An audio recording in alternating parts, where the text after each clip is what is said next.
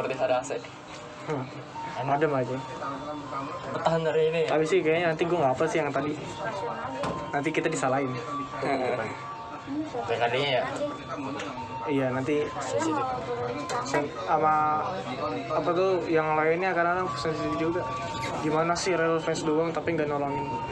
Nanti gue hapus saya. Di cut aja, di cut pas muka PKD. Belum. Iseng banget mata-mata ya. Angkutin. Ya nggak apa-apa, dapat HP. Nggak, paling dikirim bukti. Laporin ke PK. Lagian wajar. Sering kok ada penumpang turun pas kereta berhenti, lagian dapat peron. Ini mana ya? Muter ya? Ini buat ini apa namanya? Kayak udang. Kan kereta stasiunnya Pulau Klari. Hah? Stasiunnya Pulau. Jadi rel ke stasiun baru rel lagi. Tapi masuk aja dari belakang stasiun tuh. Oh iya betul. Jangan. Disilang gitu sama dia, sama salang gitu. Angkut gede. Iya. Belakang kita harus tadi dia keluar. Kasian aja mbak-mbaknya. Kemana? Aduh yo. Bayang paniknya anjir. Silakan Kak, maju akhirat lah, mundur dunia. Dia bingung soalnya kita, tapi ya logikanya kita di situ masa kereta lihat dari belakang. Tapi panik juga sih. Ya kan namanya diteriakin rame-rame gimana panik. Udah panik mah. Iya, tadi gue mau nolong, tapi depannya ada lu lagi main kamera, gue pengen loncat. Iya. PKD nyanyi robot ini. PKD-nya lewat. Tapi aman sih, soalnya dia udah berhenti. Kita udah teriakin udah berhenti. Cuma kita nolongnya dia udah ngah gitu ya. Udah ngeh, kita teriaknya udah ngeh. Enggak perlu sampai ditarik, takutnya malah panik. Agak lewat lah, pegel tangan. Ini panjang juga yang plasmanya. Iya. Kayak di Sumatera. Yang boleh ngebordes itu biasanya Walahar doang kan, gara-gara penumpangnya penuh ininya. Coba tuh belum. Cibatuan nggak tahu. Gue belum pernah naik Cibatuan. nggak Cibatu waktu itu pernah ada yang Ada ya. Ngebordes juga pegel sore-sore dia perjalanannya. Paling orang ngebordes pas itu masuk saat-saat pas maghrib terowongan. Iya, ngebordes itu paling susah itu cuma dapat traction doang. Ntar ada suara orang kamar mandi atau harus nih goyang whistle. Oke. Udah lewat ya.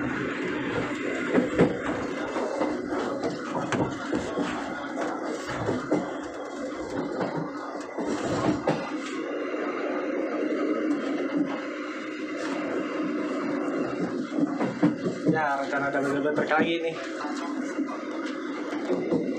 Sampai Cikampek. Pegel. Gak lewat. Keretanya masih di Cikampek, kita dijoin. Biasa. Nah, gua pakai kamera lewat.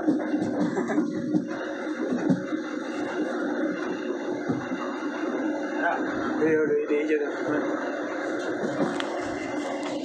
Bukan sayang memorinya, sayang tangan nih. Gembok.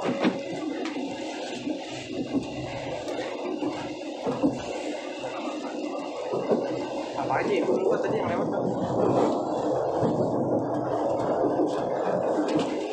Kalau ini mah jam-jam aja kan Gopar, Gocir, Cirebon sama Parayangan.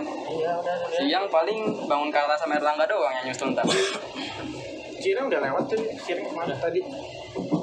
Stasiun Ekspres. Berarti di belakang tinggal Erlangga sama Bangun Karta. Iya, Bangun Karta. Bangun Karta kayak siang-siangan dikit. Paling nyusulnya di Dauan paling. Lumayan lama tadi berhenti di Klarinya kita.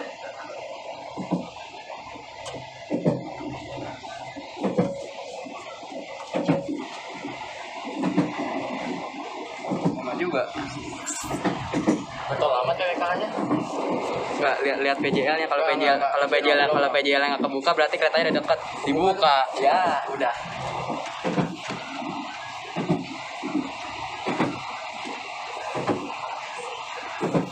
Mungkin kalau Backride bisa lebih ramai kali daripada Backride. Ya iya. Cuman udah nggak bisa lagi. Kenapa? Kata Loko udah nggak boleh. Oh iya. Belakang ada ya? Oh, ada tadi yang di stasiun.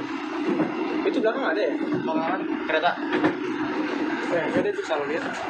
Sinyalnya sih udah hijau. Bukan. Sinyalnya sih udah hijau. Tapi kalau pakai jalan buka ya berarti jauh. Jauhan. Naik lurusan ya? Iya, lumayan lurus.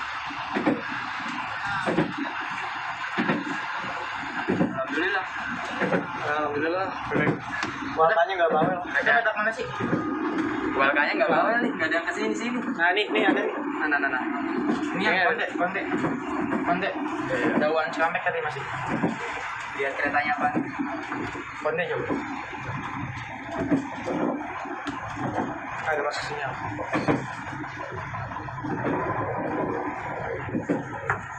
Nih. Nah ini.